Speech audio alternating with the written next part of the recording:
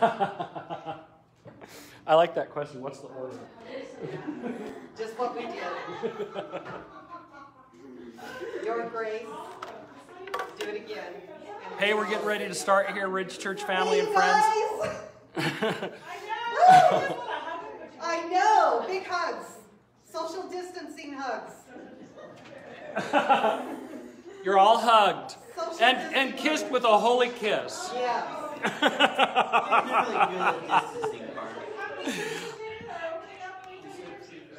3,000. Hey, listen. Good morning, everybody. Go ahead, check on in to the Ridge Church. Check on in like you're here. Start a watch party. Share the feed. We're going to get ready to start here in just a minute.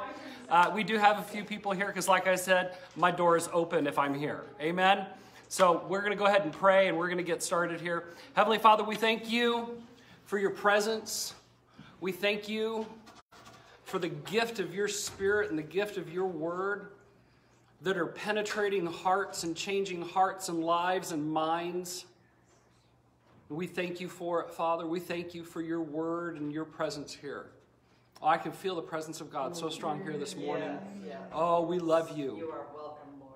Jesus, we're here for you. We've gathered for you, to worship you, to be with you, Jesus, and to be with each other. We love you. We thank you. We bless you in Jesus' name. Happy Mother's Day to all the mothers out there. I have roses here if you want to come by and get one. Amen? Praise the Lord. Well, let's go ahead and get started with some worship music.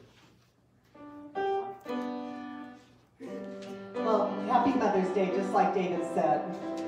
And we miss you guys, and we just welcome you into this service this morning. If you're watching, Lord, videos, Lord, and I just thank all of our mothers out there, Lord, and all the mothers that have not born their own children, but have cared for other children. We include you in that.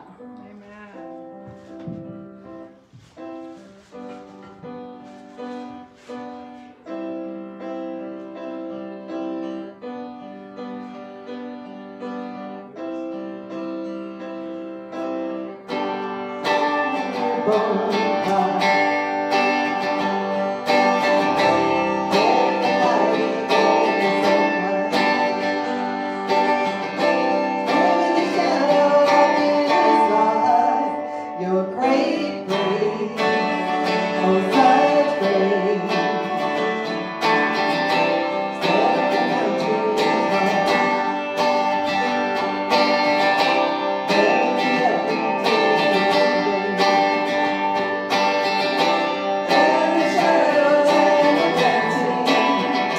great grace.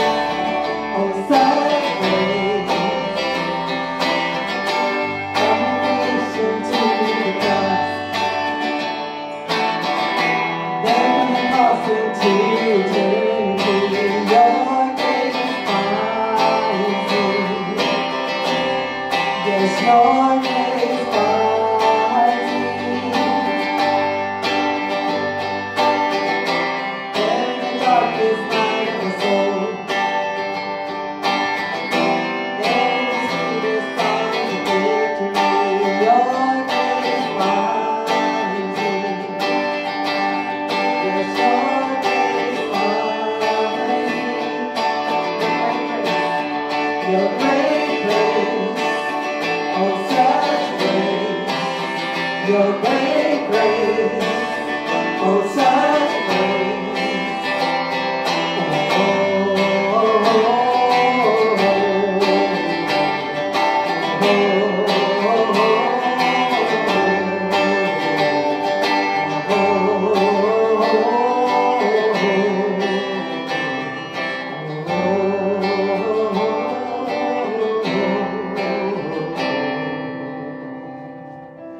Father, we just praise you this morning, Lord.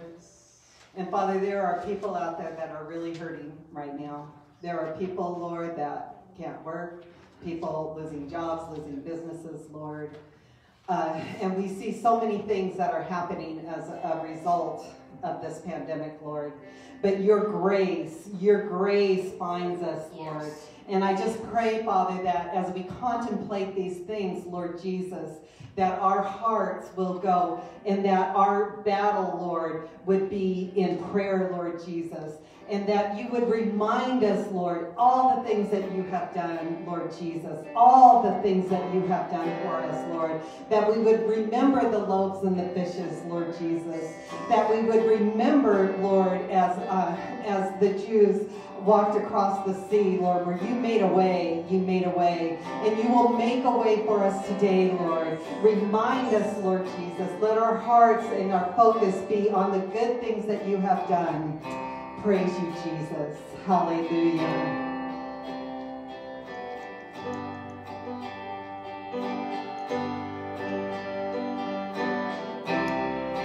Walking around these halls, I thought that now they'd fall,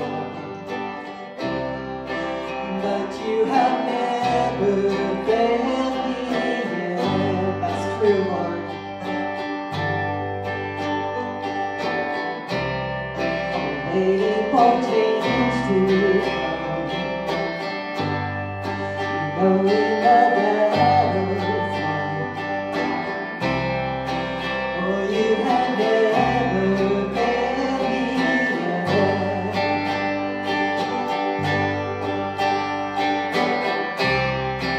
promise still stands. Great is your faithfulness, your faithfulness. I'm still in your hands. This is my confidence. You never fail me yet.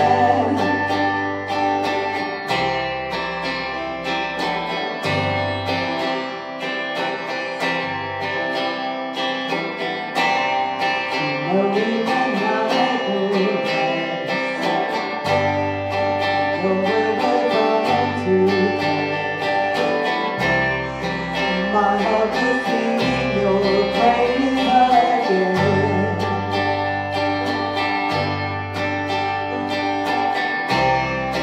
Jesus, you're still here. Keep me within your love. My heart will sing your praise again. Your promise still stands. Your promise still stands. Great is your faithfulness, your faithfulness. I'm still in your hands. This is my confidence. You never fail. Promise still stands. Great is your faithfulness, your faithfulness. I'm still in your hands.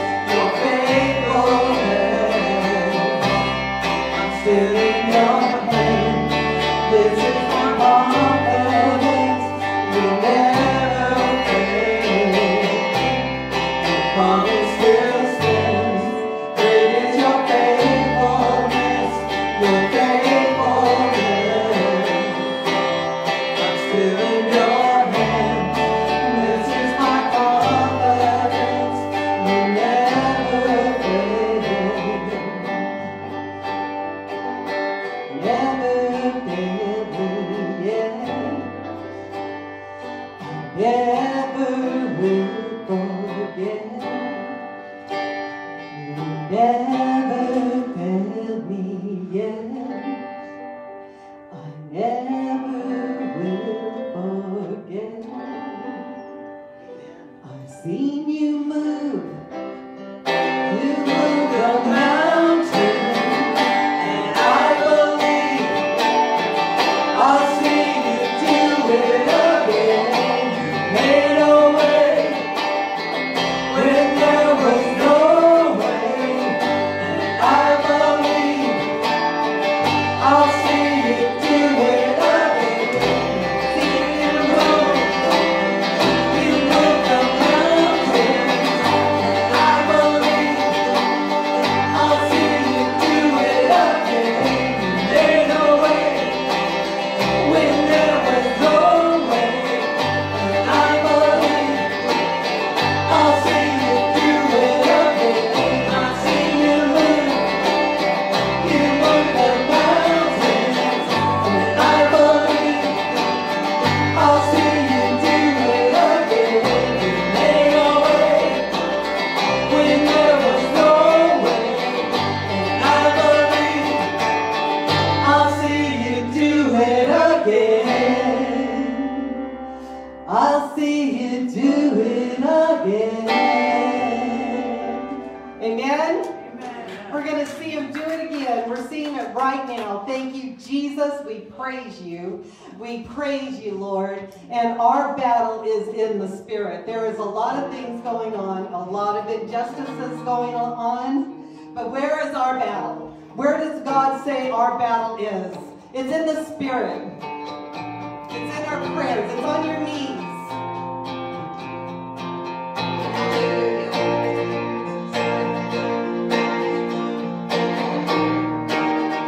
Praise you, Jesus. Praise you, Jesus.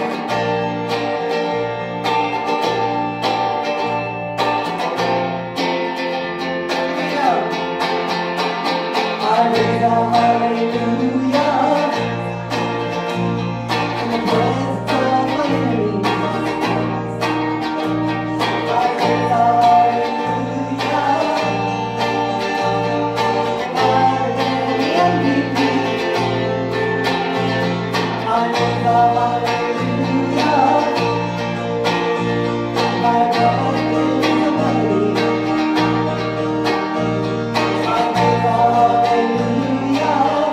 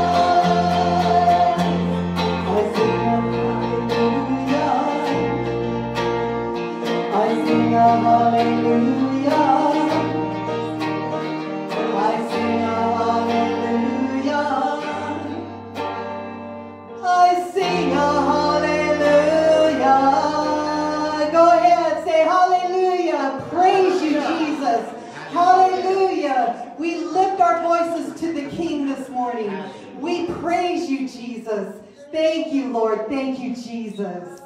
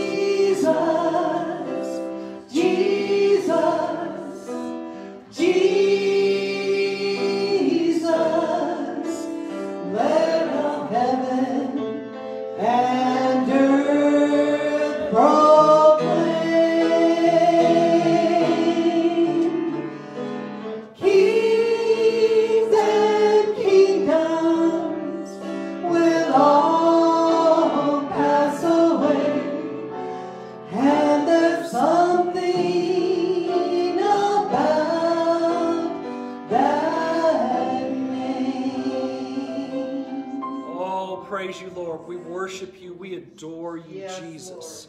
Jesus, name above all names. Jesus, King over all kings. Jesus, head over all nations. Jesus. Praise your holy name. Oh, Lord Jesus. Oh, Lord Jesus, we glorify you. Yes, Lord. We glorify you and magnify you. Praise you. We exalt you. There's no other name under heaven and earth by which man can and must be saved than the name of Jesus. Oh, we love you. We worship you, Jesus, King Jesus. Lord eternal, reigning on your throne eternal. We love you. We love you, Jesus. We love you, Jesus. We love you, Jesus. And we are loved by him. John said, the disciple, the apostle John, said, he was the disciple whom Jesus loved. I'm the disciple whom Jesus loves. You're the disciple whom Jesus loves. You're the one he loves. He loves you. Amen. And I'll tell you, when you find someone who loves you, just baggage and all, you just want to do good for them. Amen. I'm telling you, I mean, it's Mother's Day, and I've got the best wife because she puts up with all my baggage. Boy, does she. Boy, I'm telling you. She loves me and I love her so much. There's no one else I'd rather spend time with than Jesus and Kathy. Amen. Amen. Praise the Lord. They're my two favorites. Yeah, I love you too, sweetheart. It's my girl. My girl, she's the one, this precious one here. We love her so much. 2 Corinthians chapter 9, verse 6, Paul is writing to the church at Corinth. You know, when you read these letters to the churches, you ought to read them personally. Because you're the church now, right? We're the church now. So it's like God is using Paul 2,000 years ago to write a letter to you. Amen? And he says, 2 Corinthians 9:6, he says, well, we're getting ready to take tithe and offering this morning. We have not ceased to take tithe and offering. Why? Because tithe and offering isn't for me, it's you giving to God. Our giving to God doesn't cease because a government or a governor tells you you can't meet. Our lives before God don't cease because someone tells you that your ideas and the things that you believe are outdated and antiquated and that you need to evolve. Your belief needs to evolve. No. Our belief needs to evolve from what it was into scriptural belief. That's the only evolution that needs to take place. Verse 6, he says, but this I say to you, he who sows sparingly will also reap sparingly. Well, let's just talk about kind of just in general terms. If you're going to plant a garden and you're putting seeds in your garden, if you put 2 or 3 seeds in the dirt, how much are you actually going to expect to get back from that? Maybe 2 or 3 plants. But if you plant 20 seeds of the same thing, you're going to expect to receive more plants, aren't you? Well, the more you invest into God, the more you will get out of God. Someone might say, well, I don't hardly have anything. God doesn't even seem to notice me. Well, how much are you noticing him? How much are you doing in terms of giving to him? Giving him your life, giving him your livelihood, sowing your love and your time into him. Okay, so this is, see, they're writing to an agrarian society. Agrarian. That's agricultural. They're people who farm and fish and hunt. So we speak in terms of that. We could say, if you buy one stock, Kathy and I often think back, wouldn't it have been smart of us or wise if we'd have thought when Martha Stewart was in jail and she was going to get out, that she might have a big comeback. If we had purchased stock in Martha Stewart, how rich we would be today. But we didn't.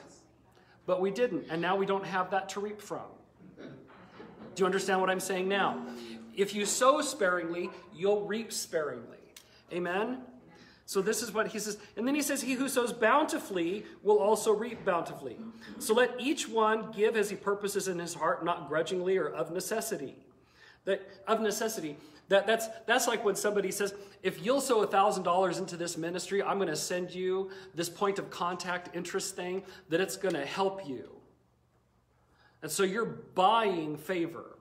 It's like when someone says you need to give your tithe to God or everything you have is going to be cursed. Well, that's given to the Godfather. You're given out of necessity. I told you last week, I think it was, I quit tithing for an entire year because I heard some preacher, a famous preacher, say, if the first check you write isn't your tithe check, all your finances are cursed. And then he went on to say, I write my tithe check and I set it aside and I turn it in, at the first opportunity I have. How many of you, when you get paid, you think to yourself, okay, 10% of what I just got goes to God. So you're setting aside in your heart what you're going to give. You've set it aside, you've purposed in your heart that that's what you're going to do, and you do that. And then sometimes you say, ooh, I feel like giving a little bit more. I do that. Okay? So let each one give as he purposes in his heart, not grudgingly or out of necessity, so nobody's forcing anybody to give, okay? We don't do that. We don't. My dad was saying that there's a denomination that sends you a reminder that you need to pay your tithe this month. And then they'll tell you, based on how much you've tithed before, how much you should tithe this month. All right, that's like the EV Free Church, the Evangelical Free Church. They started because they decided that it was silly for a person to have to buy their pew in order to sit in church. Right? That's grudgingly. God loves a cheerful giver. I love to give to God. Do you know Abraham, when he gave to Melchizedek, he gave because he went and Melchizedek came out and took communion, made covenant with him, and then Abraham gave him 1/10 of all his spoils. Jesus, it says, for the joy set before him, died for you. So Jesus is the perfect example of the cheerful giver, isn't he? And God is able to make all grace abound to you, toward you, that you, always having all sufficiency in all things, might have an abundance for every good work. Amen? See, God wants you to have an abundance. He wants you to have more than enough. Why? Because it looks good to him.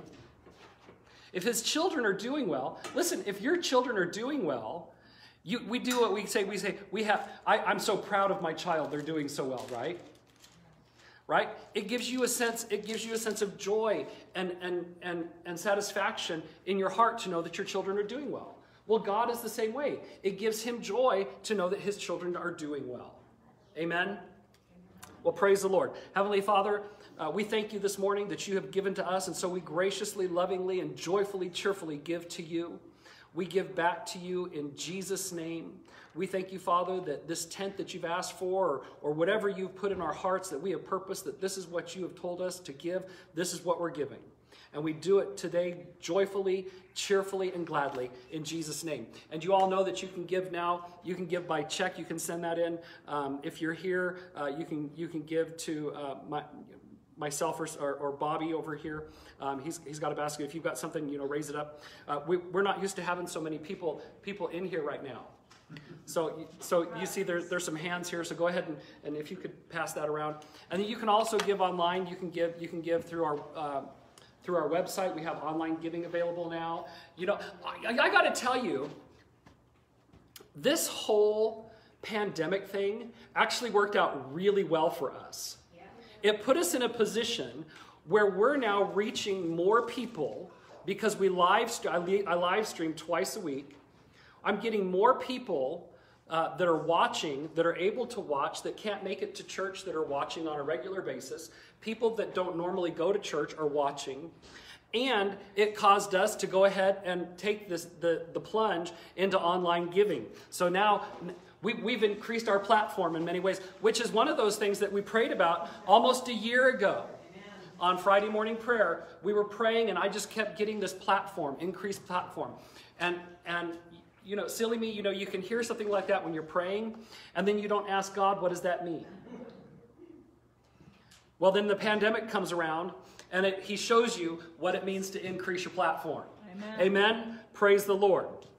Well, let's pray before we have the word this morning. Heavenly Father, we thank you. I thank you, Lord, that you give to me, make it personal, that you give to me the spirit of wisdom and revelation and the knowledge of you. I pray that the eyes of my understanding are enlightened, that I would know the hope of your calling and the glorious inheritance, hallelujah, the glorious inheritance, hallelujah, that you have prepared for us in Jesus' name. Amen. Amen. Amen. Well, I know, there's this news going around. You probably have heard it if you hadn't heard it already. There are 3,000 churches in California. 3,000 churches in California. Look at that. God has a remnant, even in California. Amen. Who knew there were 3,000 churches in California? Much less that 3,000 churches would unanimously agree and come together that they are officially opening their doors on May 31st. Yeah. Well, we're going to be with them. Now, y'all are giving away that you're here. Praise the Lord. I'm not here by myself. We've got plenty of people here this morning. We have just never closed the doors to people and said that you can't come. And, well, that's not true. We did it first. But as this thing has progressed and gone on, did you know that in the president's giving back control over the stay and shelter, that churches are in phase 1 of his reopening plan? Oh, that's good. Churches weren't, but it's up to the states. Anyway, I'm just putting that out there. And we're in phase 1 of the president's plan.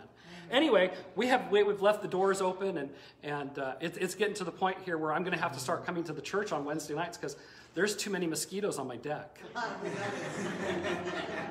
If you've been watching, you've noticed there's too many. I mean, you probably heard them buzzing around my phone. And if you're here for the first time, now you see what it looks like here when you aren't here. So we're going to have to start meeting. I'm going to have to start coming on Wednesday nights, and we're still going to live stream, and we're going to keep live streaming on it. I've got to find a more permanent method. If there's anybody out there that can help me find a more permanent method that makes this work better than using my phone on a tripod 2 feet away from me, you let me know. All right? I was going to say something else, and I got all distracted by that. Praise the Lord. Well, we've been talking about being made clean, and we are on week 3 of Be Clean, of what I thought was a one-time message. I thought it was a one-time message. Anyway, We're on week 3 of Be Clean. Open up your Bibles with me to Matthew chapter 15.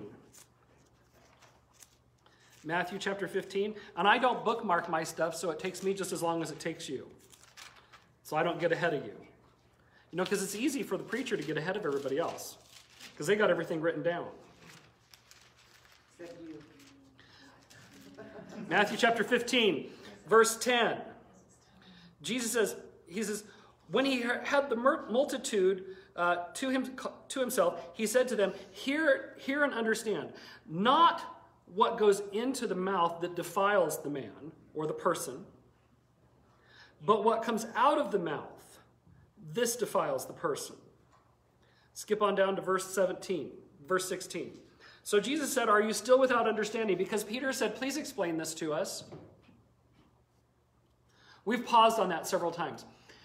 Jesus said it's not what goes into the mouth that defiles a person.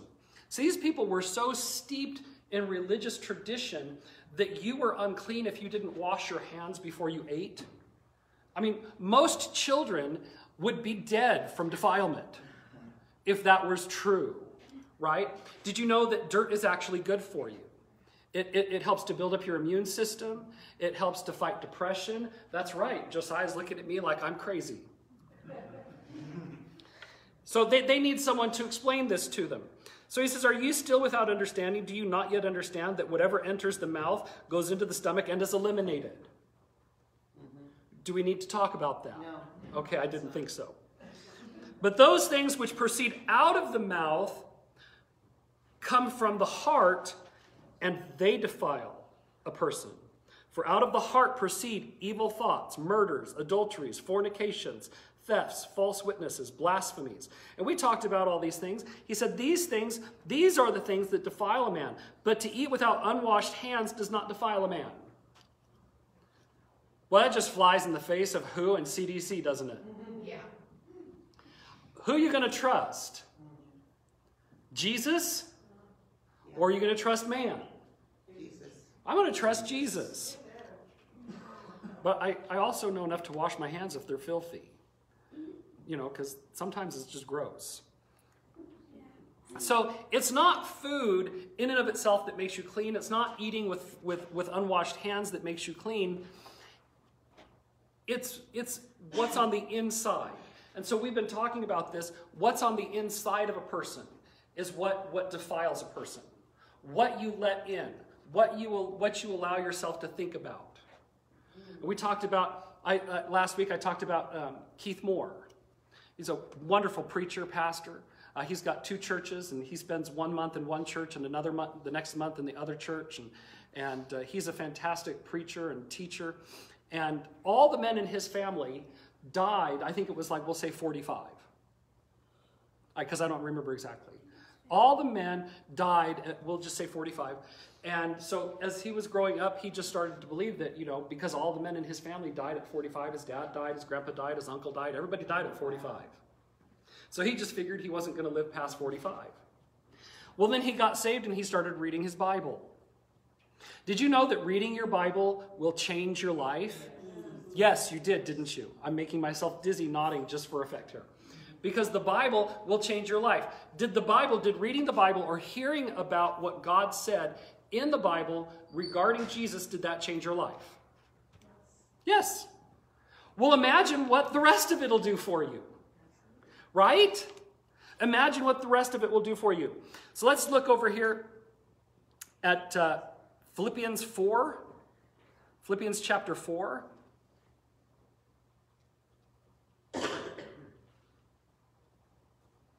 Philippians chapter 4 says, be anxious for nothing.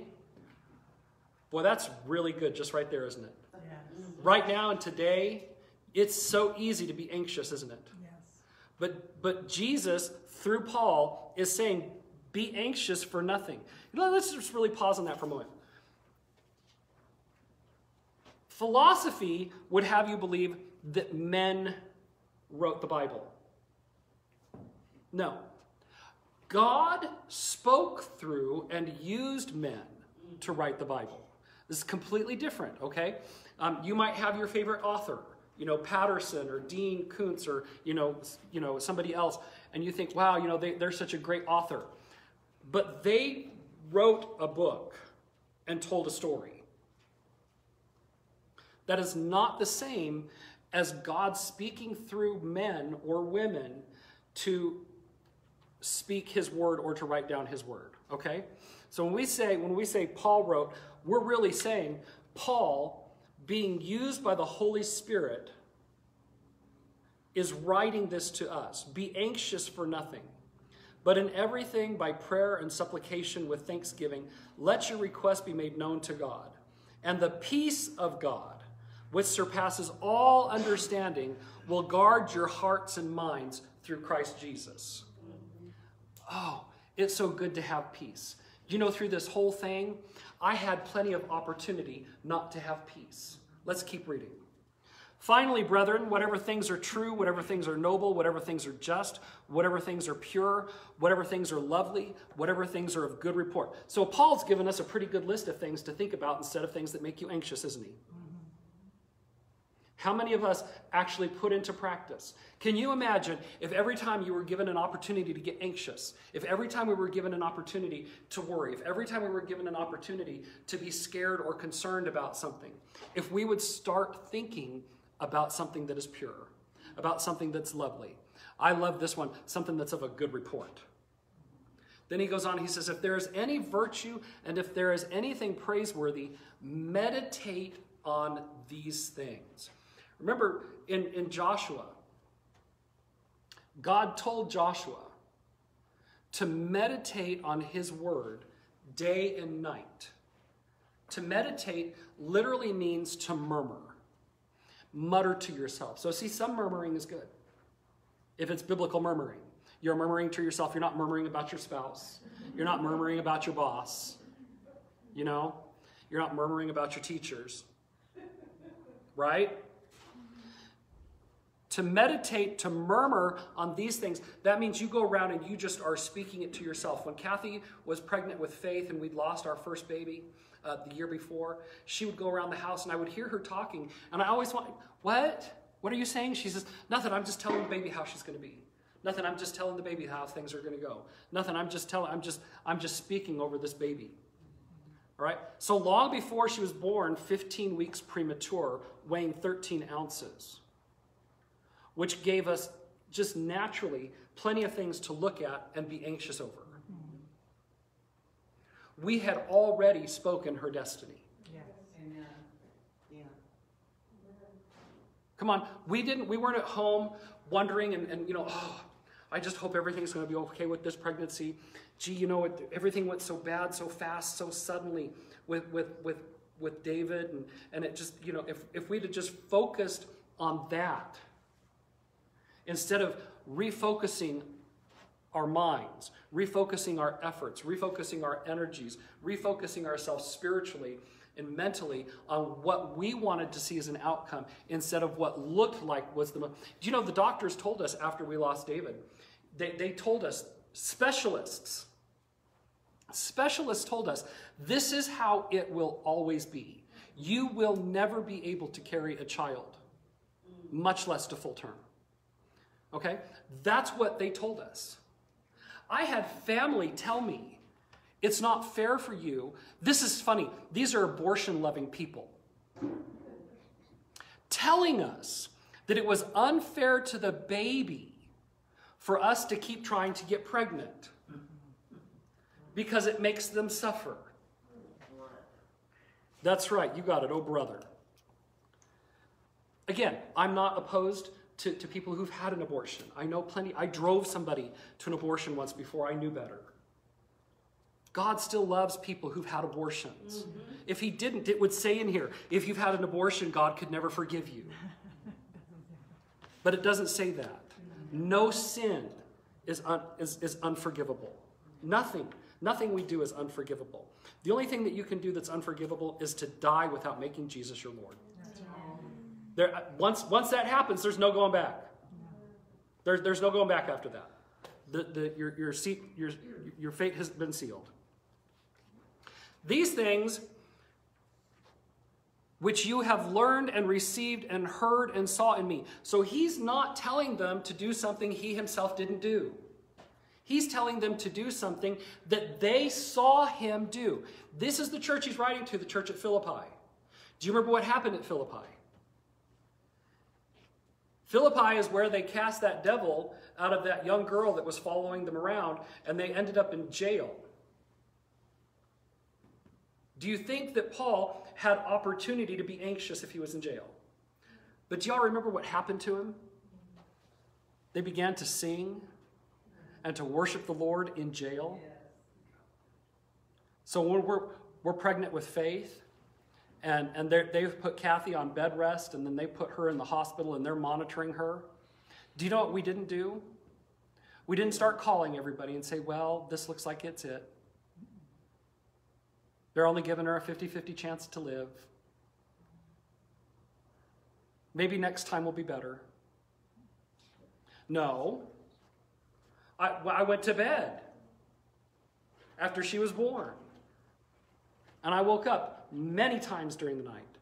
And I declared while having bad dreams, I would wake up and say, no, she will live and not die. And she will declare the glory of God.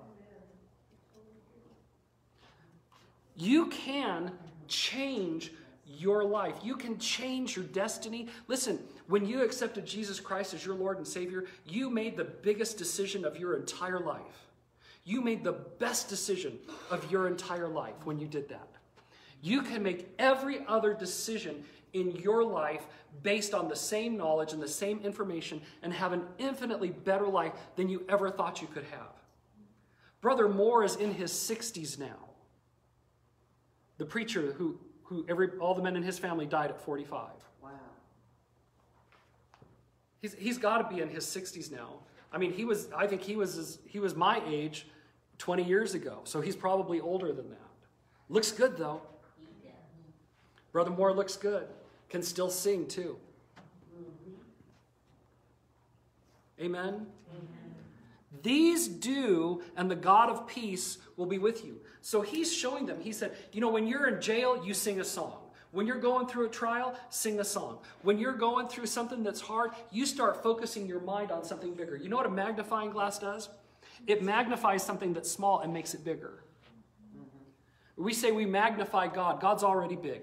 When we're magnifying God, we're changing our direction. We're changing our mental focus. We're focusing on the bigger thing here. Amen. We're focusing on the eternal thing here. You can start changing your life right now. You might have been given, I know people that have been given death sentences from cancers and from other diseases. They're doing fine now. Why? Because they chose not to focus on the report. See, Paul says right here, he says, whatever things are of good report. Well, let's keep talking about it, okay? Well, look at that. I've left my notes completely. It's so unusual, right? So unlike you. Thank you, Faith. It's so unlike me to lose my place and get completely off my notes and start doing something different. Listen, this is why, I sit over here and I'm praying and I'm asking God for help. Okay? When this coronavirus thing hit and churches started closing down, we'd already closed down the week before that because we had so much snow. We weren't sure we were going to be able to meet the following week, which was the first week that they were asking churches to close. We weren't sure. And I'm thinking to myself, the church just gave me a raise. And now we're going through this financial crisis. And Kathy's unemployed. I mean, she's on furlough, and can I tell you, there's plenty of opportunity to be concerned. How's the church going to pay its bills, much less pay me? Because I'm not going to let the church default on anything in order to pay me. Why? Because I'm trusting God to take care of me. So we had opportunity to fear. Not once, except for maybe, I think, just for a couple of minutes, one time at home, I thought to myself, well, what if I don't get paid? And then I had to retract on that. Why? Because I'm not going to go down this what if road. I'm going to go down the road of, because I'm a sower and a giver and a tither and I'm faithful, that God is going to be faithful to me, that he's going to provide for my needs according to his riches and glory in Christ Jesus. And so we're just going to move on from that point, right? Right. We have to move on from the point where you have a decision that you're going to make. This is how things look in the natural. This is how the Word of God says it's going to be. If God says it's going to be this way, Paul said focus on whatever is true, didn't he? Well, what's true? True supersedes fact. You can have a whole list of facts. You're not working. Your spouse isn't working. Your place of business is closed down. The church is closed down. All the people in church can't come to church. What are you going to do? Well, we're going to start taking church to people. Amen. We're going to start making everything accessible online. Do you know that the devil tried to tell me how selfish and greedy I was when we made online giving available? All you're concerned about is money. No, I'm concerned about people being able to give to God. And do you know that people were still giving to God and sending stuff in and calling about how they can continue to give and do their tithe and offering? Because they know they're giving to God. See, isn't that just like the devil? Well, you're just being greedy. You're just money hungry. You just want to be healthy for your own good. Well, yeah. Of course I want to be healthy for my own good. Have you ever been sick? It's no fun. It's not fun to be sick. Raise your hand out there, wave at me if you think being sick is fun. Well, I can tell you, nobody here waved their hand. Josiah's waving his hand.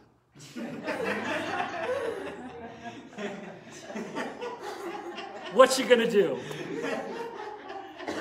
Listen, tithes, not only did God continue to work through people in the giving of tithes and offerings in this church, but tithes and offerings went up during this. And I can tell you that we applied for the payroll protection plan, and we were approved for over $10,000 on the payroll protection plan. Well, we haven't had a problem paying payroll. So we're going to pay my payroll out of the payroll protection plan for the next 5 pay periods, which is what they give us to do it, to spend that money, 75% of it. Don't you think that helps the church? Yes. It does. It helps us. It enables us to continue to help widows and the poor people in the church, and to help people in the community, and to help missionaries around the world. Why? Because we've got to spread the gospel. We've got to spread the word of Jesus to everybody.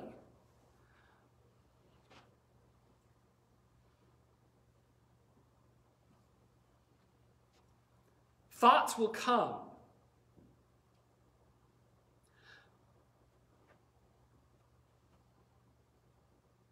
But just because a thought comes doesn't mean you have to dwell on it.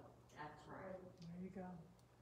Listen, out here over in front of the preschool building, one of the lights that comes on at night, it's a nice big round semicircle thing, and it's perfect. Birds love to make nests in it. They love to nest in that thing. You know what we don't love? Trying to open the door when birds are nesting right next to it, because those birds will attack you. Okay? So this is really important. We go by daily and pull the little twigs out of there so they don't start nesting. Daily, go through your mind and pull those twigs out that are trying to nest. Just because a bird flies over your head, and I know this is an old colloquialism, just because a bird flies over your head doesn't mean you need to let it nest there. Just because a thought comes doesn't mean you need to let it nest there. Just because somebody says something to you doesn't mean you need to agree with it. Oh, you're right. I'm not very smart. I'm not really that good at math. I'm not as pretty as so-and-so. God isn't looking at you on the outside saying, oh, you're not as pretty as sister so-and-so, and I'm just going to favor her more because she's prettier and she makes a better presentation. Yeah, sister so-and-so is probably Karen. You know Karen and all the memes?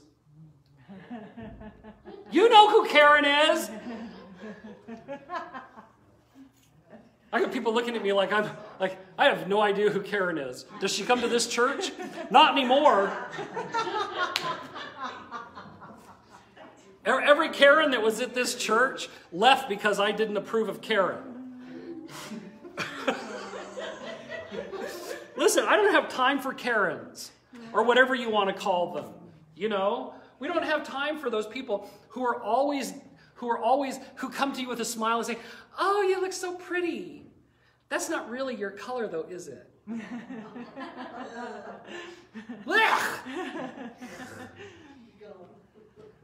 Oh, I was sitting behind you in church this morning. No one makes a joyful noise like you do. That's Karen. She comes with a smile and makes you feel bad about yourself, right? Right? Nobody wants Karen. Karen, change. You too can make a 180-degree turn.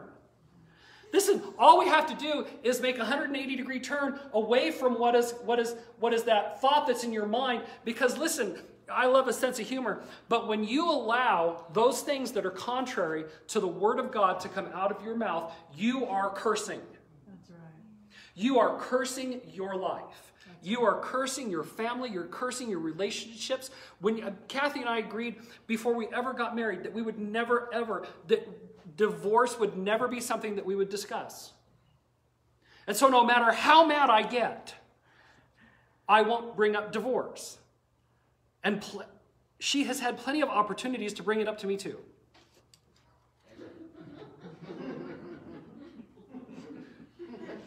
Don't curse yourself by assuming that just because this is the way things were or this is how things look, that that's how things are going to be. Don't assume because the government is shut down that your life has to cease going and that things are going to be worse off for you. The children of Israel were in Goshen while the plagues were happening in the same land that they were in, but they weren't affected by it. There you go. Plagues, Jesus said, in the end times, in the latter days, there's going to be plagues and famines and pestilences and wars and rumors of wars. He said, but don't fear. Amen. So don't be anxious. So what? You can't go to work. Spend more time with your children. Spend more time. Here's this thing. Let's not go down that road. Don't curse your life. Don't curse your health. Don't curse your wife. Don't curse your children. Well, you're just not very good at that. Don't do that. When you speak down to someone, you are cursing them. That's where real defilement comes. Because, you know the old saying, sticks and stones may break my bones, but words will never hurt me? I would much rather you throw a stick at me or throw a rock at me than to say negative things that are going to enter into my mind. I would listen, we do what we call the Gibbs slap. If you've ever watched NCIS, the Gibbs slap, that. The Gibbs slap. I do that to Josiah. I'm like, stop it. But don't talk down and degrade people, because that defiles them and it defiles you. Trust me, I know. Faith isn't just believing for things like physical health and financial, jobs and better jobs and stuff like that. Those are benefits of faith. But real faith is living a life that glorifies and honors God. Amen. That's the real faith. I don't care if you've got tattoos from the top of your head to the soles of your feet and everywhere that's seen and unseen. You have not defiled yourself because of a tattoo. You defile yourself because of your attitude and your words and the things that come out of your heart. That's right. And those are the things that defile. Don't do that. It honors God. Listen, it honors Him and blesses Him when we do and say the things that come into agreement with Him. Why? Let's look at Job. Job 3:25. And you can write this down or because, man, the time goes by so much faster when we do it this way. It's not really, is it? I'm just having a better time, huh? Job 3:25, he says, what I have always feared or greatly feared has come upon me. What I dreaded has come true. Now you go back there and you read Job and you'll find out that he was going in Job 1 and Job 2. He was going out and he was making sacrifices to God in case his children sinned. So what is Job's fear? That his children have sinned against God and God will reject them. So he is living his fear. He is acting out his fear. If he has gone so far as to make sacrifices and offerings, I guarantee you he's been talking about it. Right. Because it's in his heart and it's coming out in his lifestyle. It's coming out in his way of being. Okay? Job had uncontrolled fear and anxiety over his children sinning against God. I want to tell you, moms, dads, grandparents, you cannot control people. Karen, you can't control us. Karens, well, I like that. Karens like to control people. Do you know, I've been in this church, we're in our 5th year here. I've been in this church long enough to have several Karens going by different names try to tell me how wrong I was. And I'll tell you, if you dwell on that, I had somebody crying and yelling at me for 2 hours in my office about how I wasn't what they wanted and what they expected. Well, God bless them. God blessed me for not carrying on about it and getting into a big deal and moved that person to another state. That's how much God loves you. If you'll just not let that person get under your skin, God will move them on. You'll have passed the test of being thrown in jail. You will have passed the test. Job 2:9, when Satan began his attack on Job, killing, stealing, and destroying. We were talking yesterday, said something, and Jesus said, well, that's Satan because he steals, kills, and destroys. Come on, if you learn nothing else about God and the devil, Satan comes only to kill, steal, and to destroy. So it's killing, stealing, and destroying in your life. It's not God. There you go. Don't ask God to make it go by quickly. You speak to that thing. You start dealing with it. God didn't send it to you. Jesus said he came to give life and that more abundantly. Amen. Satan was killing, stealing, and destroying Job's family, his health, his finances. And his wife said to him her best advice to him. This was the first time his wife speaks. Job's wife said to him, do you still retain your integrity? Just curse God and die. He maintained his dignity. No matter what else Job was doing that he greatly feared and those things happened to him, he refused to curse God and to say, listen, do you know how many Christians I've heard and how many sermons I've heard where God is the villain in this story who decided that he was going to pick on Job and send the devil after him? Job's wife asked, do you still have your integrity? What does she mean? You have not cursed God in all of this. Surely God is the one who did this. When we had so much snow last winter that it knocked the solar panels out, we didn't find out about it for months. Insurance companies call that an act of God. Yeah. God didn't do that. Yeah. That's the devil. He's trying to destroy things. He's trying to ruin things. When you allow those thoughts into your mind, who are you lining up with? Oh, come on, be honest with yourself. Are you lining up with God when you say that this cancer or sickness came on you and you're going to bless God anyway, and maybe God allowed this so that you could slow down and get closer to him? No.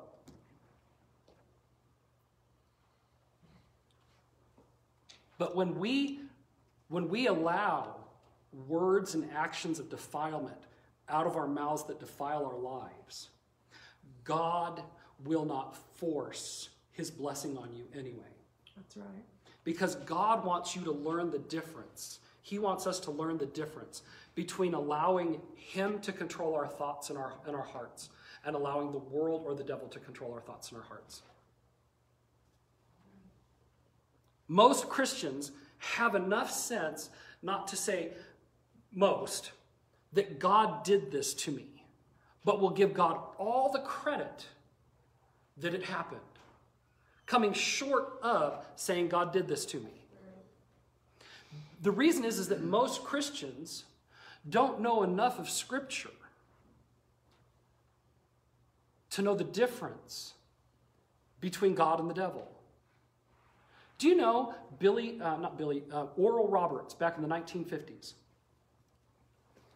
He got in so much trouble because he went around saying, God is good and the devil is bad. All these sicknesses and disease that come on you, they're from the devil. Well, people were so attached to their old doctrinal theology that God is the one who did this to you to teach you a lesson. Which you can't find that in Scripture anywhere. It's a tradition of men. Just like if you don't wash your hands ceremonially clean the way the rabbis and the Pharisees have told you that you should, that what you're eating is defiling you. That Jesus had to go back and say, are you still without understanding? It's not what you eat that defiles you. Go ahead, eat ham. I don't care. Don't wash your hands. I don't care, because that's not going to defile you. It's what you allow in your heart. Paul said in 2 Corinthians 10, he said that our warfare, let's look at that.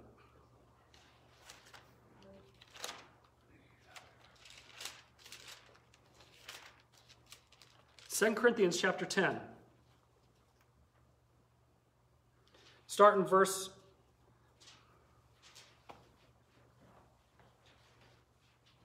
Well, this is going to be a 4-part message then, for sure. How about that? It was 1 part, now it's going to be 4 parts. Verse 1, chapter 10, 2 Corinthians. Now I, Paul, myself, am pleading with you. Paul is pleading with you. I am pleading with you. By the meekness and gentleness of Christ, who in presence I am lowly among you about being absent, but I am bold toward you. I beg you that when I am present with you, I may not behold with that confidence by which I intend to be bold against some who think of us as if we walked according to the flesh. For though we walk in the flesh, we do not war according to the flesh. So your battle isn't fleshly.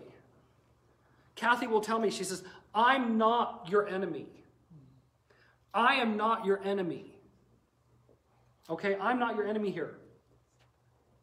We do not war according to the flesh, for the weapons of our warfare are not carnal, but mighty in God for pulling down strongholds. Listen, verse 5. Casting down arguments and everything that exalts itself against the knowledge of God, bringing, listen, what? Every thought into captivity to the obedience of Christ, ready to punish all disobedience when your obedience is fulfilled. What does that mean? Paul says, I'm begging you. Your battle is not against flesh and blood. Our battle is not carnal. It's spiritual, it's supernatural, it's mighty in God for the pulling down of strongholds. So you don't need to stand in a chair and start shouting at the heavenlies, at principalities and powers in the air, because that's not what's happening. What's happening is Paul is saying you need to take every thought captive. That's right. Is this a God thought that I'm dwelling on? Yes. Is God the one who is behind this thought pattern in my mind? Is God the one who has put these thoughts and these imaginations in my mind, casting down every thought and imagination that exalts itself against the knowledge of God, and punishing all disobedience? What does that mean? It means to correct yourself. When you have thoughts that are contrary to God, go ahead, own it. You can even tell God, God, I've been having these thoughts that are contrary to you, and I just cast them down in Jesus' name, and I need thoughts to replace those thoughts. And so you start putting in right thoughts, lovely thoughts, pure thoughts, holy thoughts, true thoughts, right? You might get a doctor's report.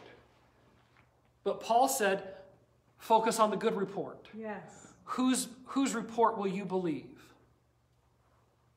And we'll stop there for today. Whose report will you believe? And we are going to pick up on this again next week. Yes. Amen? We're going to get ready to take communion this morning. I want to read that passage again in 1 Corinthians 11. Because here's a big thing that we're going to read on that. 1 Corinthians chapter 11. And I'm going to start in verse 29, and then we'll go back up.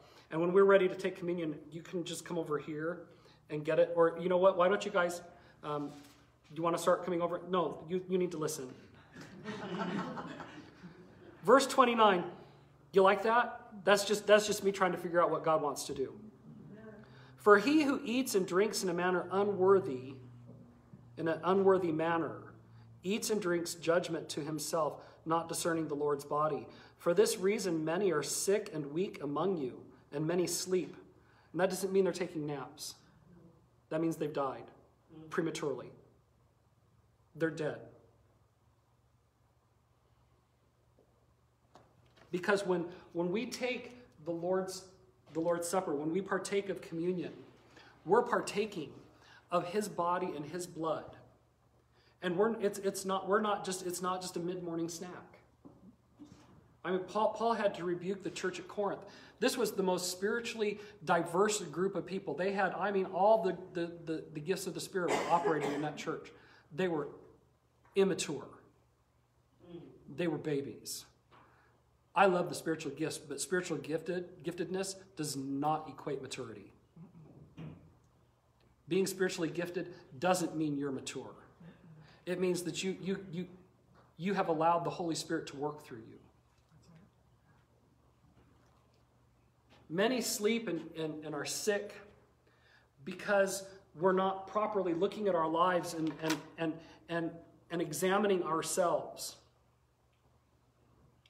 to find out if we actually believe what the communion represents. Do I believe that when I eat this wafer, I am in essence saying, I received the broken body of Jesus because by his stripes I was healed.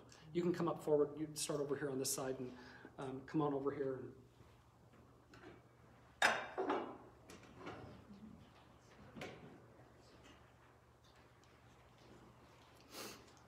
I have them off camera so they're, no one knows who's here. Unless they checked in. I don't know.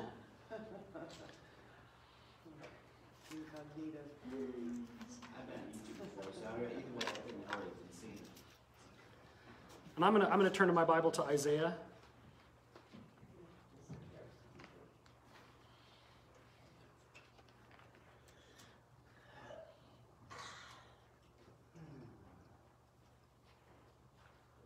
You guys can circle around the back over here. Don't come in front of the camera though, okay? So just go back around.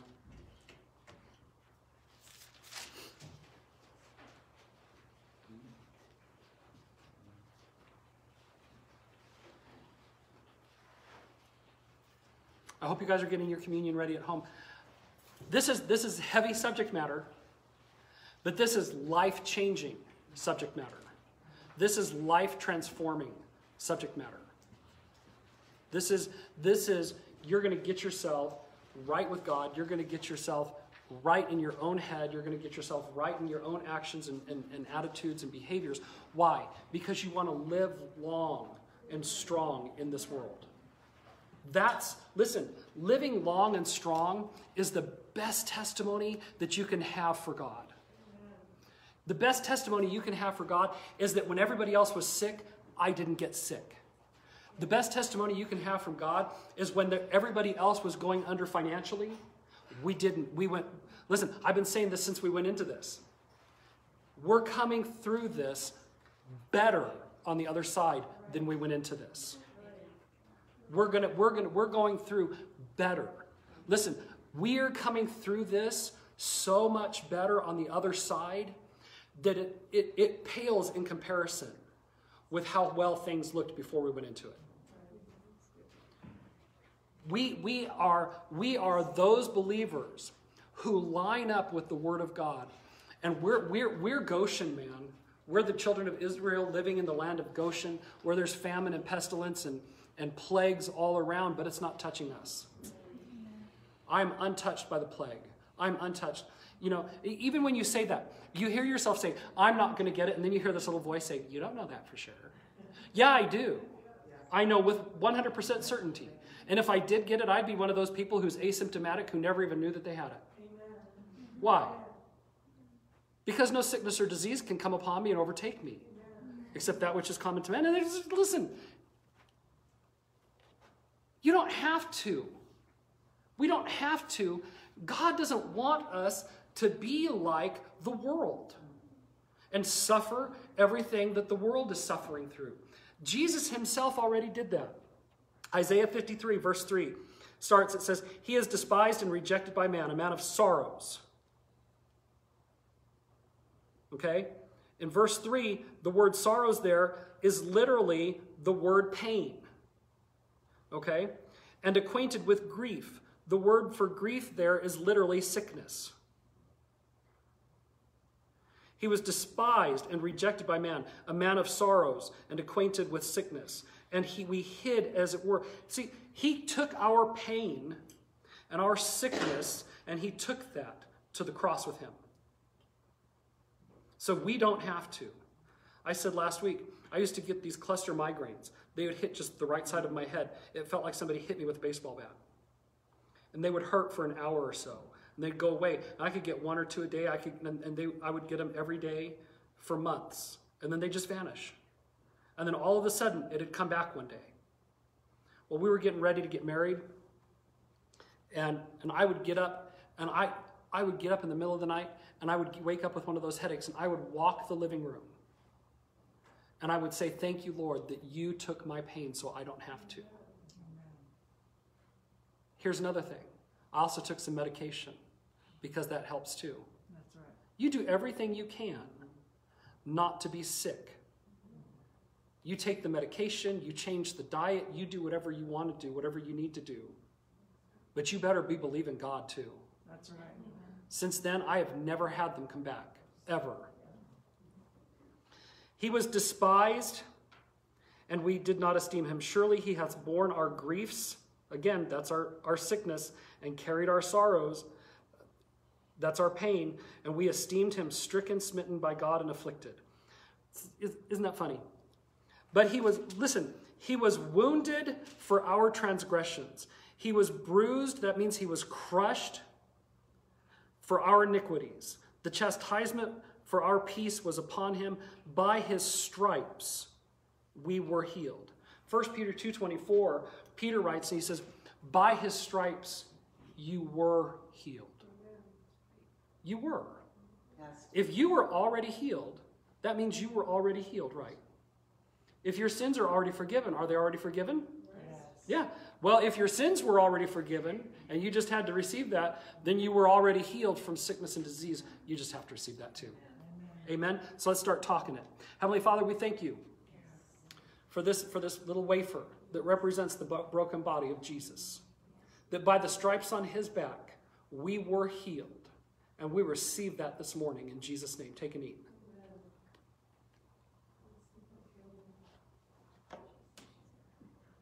And this cup of juice represents your blood that was shed for our transgressions, for our sins.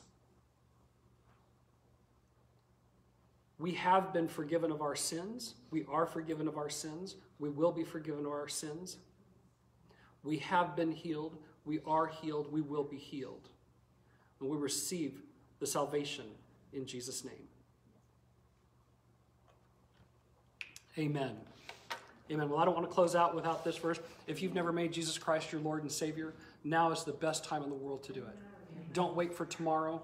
Don't have an 11th hour plan because you don't know when he's coming. Amen. Let's all pray together. We're going to just pray real quick. Jesus, I receive you as my Lord and Savior. Do something wonderful with my life. I receive it right now in Jesus' name. Amen. Amen. Amen. Praise God. We love you. We love you so much. I miss seeing all of you. And have a wonderful week. And I'll see you guys again on Wednesday night. Thank you. Amen. You're dismissed. Thank you. Praise the Lord.